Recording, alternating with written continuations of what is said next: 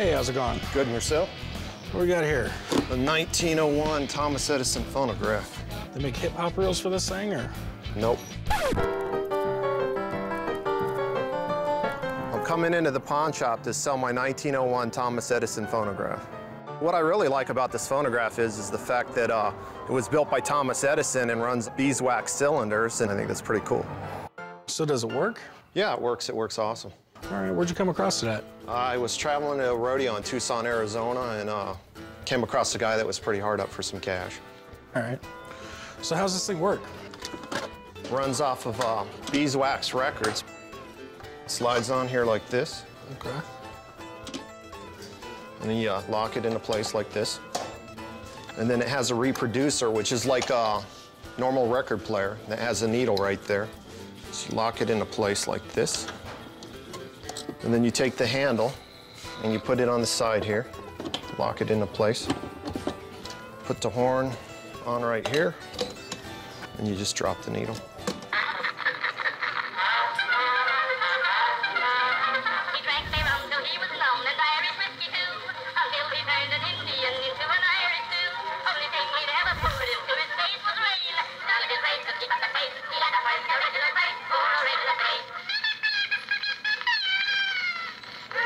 It's got to be the worst sounding I ever heard.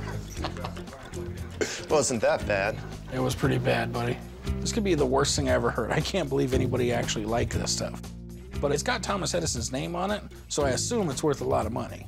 So what are you looking to do with it, man? You looking to sell it or pawn it, or? I'm looking to sell it. How much are you trying to get? I'd like to get about $1,400. I'll be honest with you, man. I just don't know enough about them. I'll tell you what, I'd like to have you speak with my grandfather. He probably had one of these in his living room. He might know what it's worth. That would be great. All right. Okay, great, thank you. Appreciate it. So what's so cool about it, Grandpa? Did you have one of these when you were a kid or something? Yeah, right. Back in the days, these were the cat's meow to have in your house because there was no televisions, there was no radio, there was no nothing. This was the first piece of entertainment built for the home industry. Thomas Edison was an inventor. He invented the light bulb and the movie camera. He was also a businessman.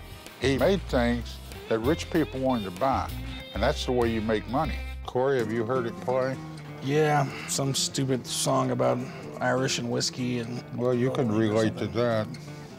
What do you want to do, guy? You want to sell it, pawn it? I'm looking to sell it. And how much you looking to get out of it? I'd like to get $1,400 for it. Well, I bet you would. I'm looking more at about $500. I have over 13 beeswax records and extra accessories and parts. Let me try to explain something to you.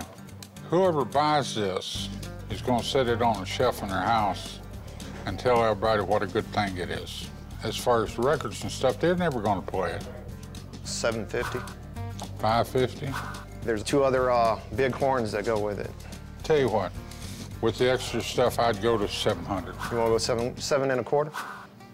$675, that's my last offer. $700, we got a deal. All right, we got a deal, sir. Corey, take care of the paperwork.